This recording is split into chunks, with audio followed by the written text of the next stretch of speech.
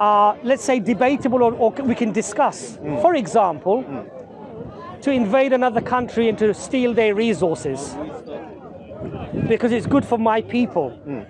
That can be a very subjective discussion or argument, especially if you leave God out of the picture. Because then you could say, well, we are all a product of a primordial soup. Atoms simply coming together and assembling themselves in a particular way.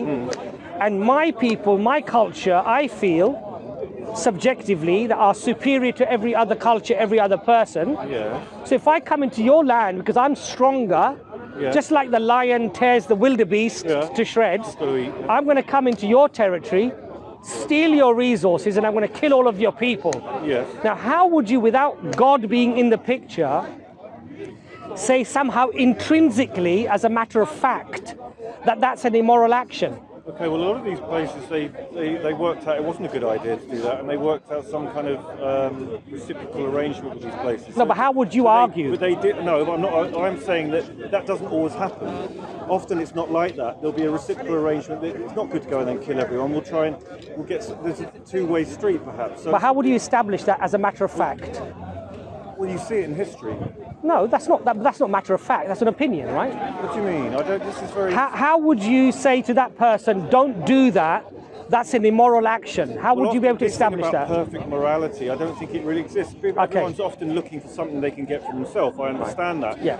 But there is a level of compassion inherent within a human being that can be tapped into. No, I agree. Whether that's divine or not. I agree. Compassion and having non-compassion is something that we can establish. A mother doesn't need divine to know how to love its child. I totally agree. I totally agree. Inherent. I totally agree. But if she decides not to feed that child and that child dies. Well, that's an unusual scenario. It does happen. I totally agree. How would you establish from a matter of fact that what you've done is completely immoral? Well, you can just say whatever you want. You can say it comes from a book that was given to a man in a cave in the Middle East, 7th century, or you can say you heard it from your father. It's of no concern. It's just you either have the idea in your head or you don't. Okay. Its source is debatable as to whether its authenticity or it's where its origin is from. People knew these things before the Quran, so it's obviously a universal. These Carl Jung calls them archetypes. You know, these ideas, these principles. They're inherent. They're unavoidable archetypes. Now you could say that's attributed to Allah. That's fine. If you want to say that, you could. I mean, Allah just means God, right? Yes. So it's this sort of nebulous idea of some being beyond us that's created the universe separate from its creation. That's okay. You see, what we would argue is this. That from a purely materialistic reality, it's impossible to argue with a definite that this particular action or that particular action is immoral or moral. Because I'll tell you why. Why do I know morality? But please, let me just, if I could just finish my point, yeah? No, that's a different argument, right, and we can make that, we can have that argument, we can have that discussion. The reason why it's difficult, or if not impossible, is because a purely material existence is purely is saying that you are assembled with atoms in a different way from this brother or from me or from a gazelle or from an antelope or whatever. There's no meaning beyond that. And whatever meaning beyond that you attribute is again simply arbitrary. Well, it's various. We have different gods and different cultures. No, that's a different argument, right? No, it's not. Now, what I'm saying to you is that from our paradigm, I could turn around and tell you to go and kill an innocent person and steal his resources is haram, forbidden. It's immoral. Now, I can't tell you it's immoral from a purely materialistic standpoint. The only way I can come to that conclusion is that Allah has made it immoral. So for me, that yardstick of certainty to measure everything by comes from the Creator. I hear that. But when I use my own yardstick, I could argue that it's perfectly moral. Just like Dick Cheney after the Iraq War, when he was asked, why did you invade Iraq and kill nearly a million people? Let me answer he said it was in our benefit. I'm going to get lost. You're saying that people can't generate or experience philosophical, moral principles without the idea of God. No, I didn't say that. But that's what you're implying. No, we believe that That's Allah. what you're implying, No. Because if you said that to me and we were in Greece and you had the Stoics and all the different philosophers and so on, and they thought about, and you know, am I not allowed to listen to them and go, and through empathy, I'm going to just go and pray now. through empathy and compassion, understand that? Yeah. I can understand that. So without, Dr. Imran. No, wait. Yeah. I can understand that without God. Can you though? Yes, I can. Okay, so you're saying you've evolved your morality, right? It's happened. You can't. You can. So I'm not a Muslim. But I know it's wrong to rape. I know it's wrong to rape. I don't have to be a Muslim to know that's wrong.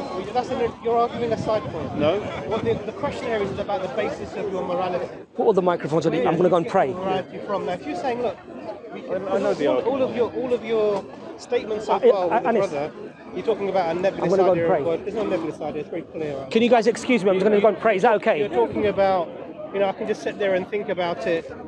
Well, I'm a fully complete. I have the whole system's here. How do you know that? Well, I'm able to understand it's not a good idea to rape. Just put it on him anyway. I know. I don't have to do 10 minutes. I know. I've never read the Quran. I have read some of the Quran. I've never read. Okay, we'll go then, shall I? I've never read the Quran, right? So therefore, I don't understand it's not right to rape someone. Is that what you're saying? So don't give these emotional, nonsensical arguments. That's not what I'm saying. That's not nonsensical. That's what just hear the argument. So you're not listening. This is dogmatic. You're not listening. So you're telling me that I'm not listening whilst not letting me talk. You're implying that because I'm not a Muslim, I don't know that's wrong to rape. Wait a second. I'm not saying anything about Islam. I'm not saying. It's my moral judgment. What's your name? Wait. Let me just before I forget. You're saying my moral judgment not to go and rape is invalid. We're not saying that. This is reminiscent of that. So is my morality? One question. This is all I want to know. Is morality valid? Just one question. That's it, and then I won't say any more. Alex. Is my morality valid? Alex, 1 second. As compared to what? As compared to what? To not go out and hurt someone. Is it yes or no? It's not a yes or no answer. Well, it's obviously no. No. This is the problem here. You're saying my morality. What you're doing is you're taking. Alex, come on. Alex, listen. Let's have a conversation. I am having No, you're not. You don't answer my question. No, we are. We're trying to. What you're doing is you're giving these primary school level questions. No, primary school level questions. Well, I'm not hearing anything. This is what I'm saying to you. So you want this is what? Sorry, what was your name? Alex. What I'm Imran. Abbas. What? I'm going to go and pray, but let's have a conversation. We are, but you're not answering. No, but hold on a second, Alex. The questions that you ask, you may feel should be answered in a yes or no. Yeah. And not all questions can be answered in a yes or no. Okay, I hear that. So let him answer the question. But one thing quickly, you're asking me where do I get my morality from? What's your basis for morality? Okay, and my experience of morality is something that I just know. It's inherent. I know. Oh, that's fine. Okay. Right. So now you. All right. But that's the first level of your answer. Yeah. I just know this. A mother knows how to love her child, doesn't she? She does. She doesn't need the Quran. She just knows it. So does she need the Quran to know how to love her child? So these are the emotive sort of type of questions. No, these are not emotional. This is just a